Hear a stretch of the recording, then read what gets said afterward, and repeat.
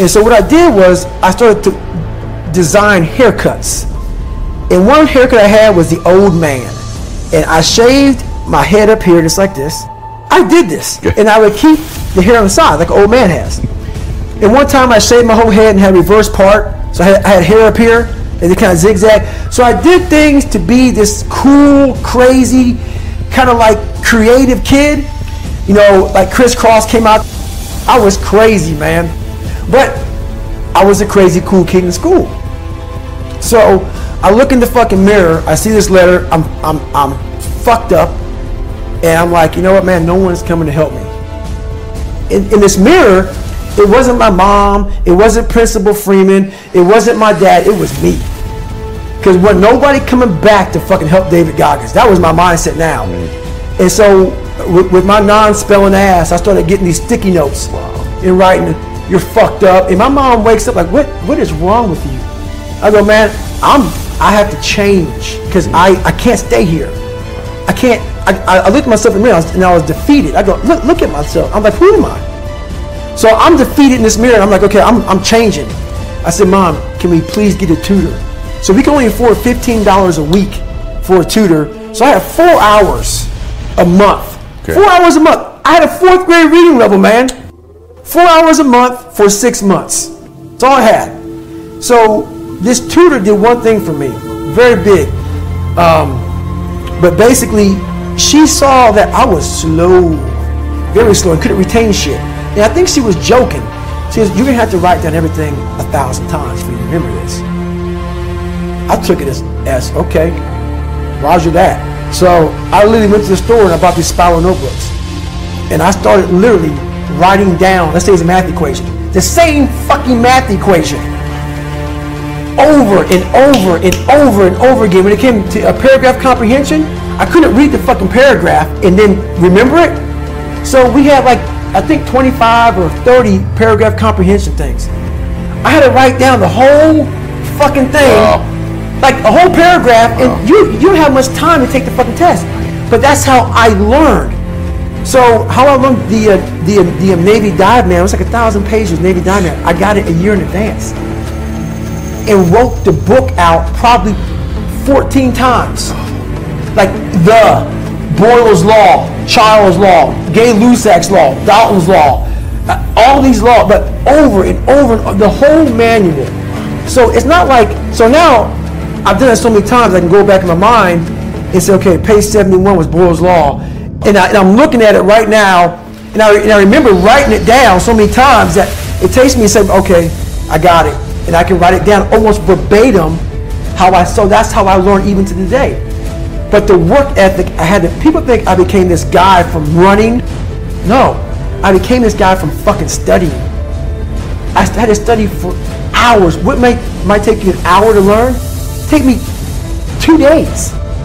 So that's where, in this, at the table, and my best friend Johnny remembers me like, God, you just changed. Something happened. I got obsessed. I gotta figure this out, man. I'm not going anywhere. I'm starting to lie. So when you have a messed up foundation, I started lying about everything. I wanted people to like me.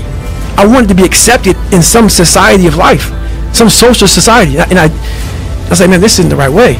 I'm messed up here, I'm messed up here, I'm messed up everywhere. And so I realized the worst thing that happened to me is I lost myself. I never had myself. I never found myself. I had no self-esteem. So I knew through working out and through learning, because it took a lot for me to learn also, I started finding self-esteem. Once I found that, that's when doors started opening up. I stopped caring about people, that what they thought, being judged. Wow, if I say this, if I started right now, are you gonna make fun of me? I stopped caring about that. And that's when my life started really changing for me, slowly but surely. I say, my God, like, no, don't look at it like, I didn't care about losing weight. I didn't care about being the fastest person. I wasn't making the Olympics. I wasn't going to pros. I could barely read and write when I was in a junior in high school. I wasn't going anywhere. I saw working out as a way for me to build calluses on my mind. I had to callous over the victim's mentality. So I watched these movies. I talked about Rocky last time I was on here.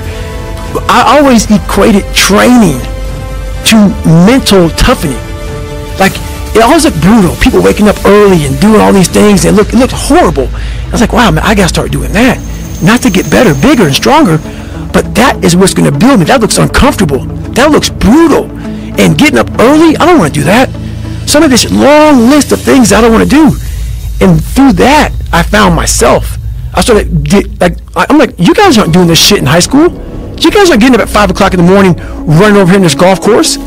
So I started seeing myself very differently than the average human being. I was like, hold on a second. I have something they don't have. And that's when I started to develop these things through working out. It was this great, never-ending work ethic. And through work ethic, I developed self-esteem. It's through discipline, through self-discipline, through repetition, through tons of repetition of the same thing that you don't want to do. And that's the key thing. Through repetition of things you don't want to do, you develop mental, like an armor for your mind. You start to armor your mind, because your mind's like, okay, we suffer every day. That's what we do. We do stuff that sucks every day. And that's how I started coming up. I just started being very uncomfortable, and now it's like just a way of life.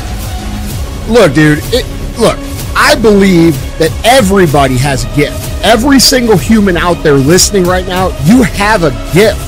The thing that you have working against you is you have all these other people now, right? 30 years ago, 20 years ago, we didn't have Instagram. We couldn't watch people and emulate them.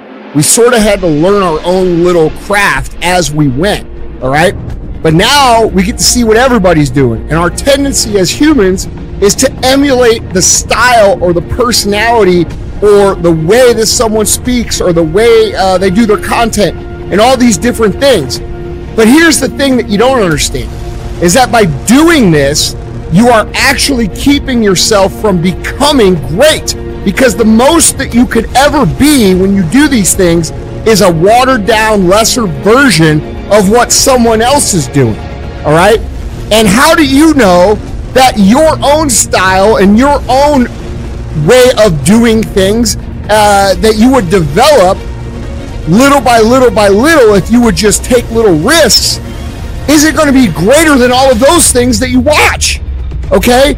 You cannot be great being a lesser version of what already exists. You can only be great when you execute against your own potential and do your own development. And that means getting up there and looking like a clown. And it means taking little bitty steps forward every single opportunity you get.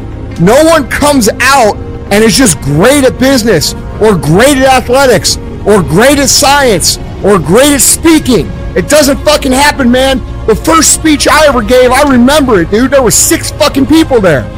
All right? And I had a piece of paper and I'm reading the notes and I was shaking. I was freaking the fuck out. There's 6 people. 6! That's where I started, man. So, this isn't a gift.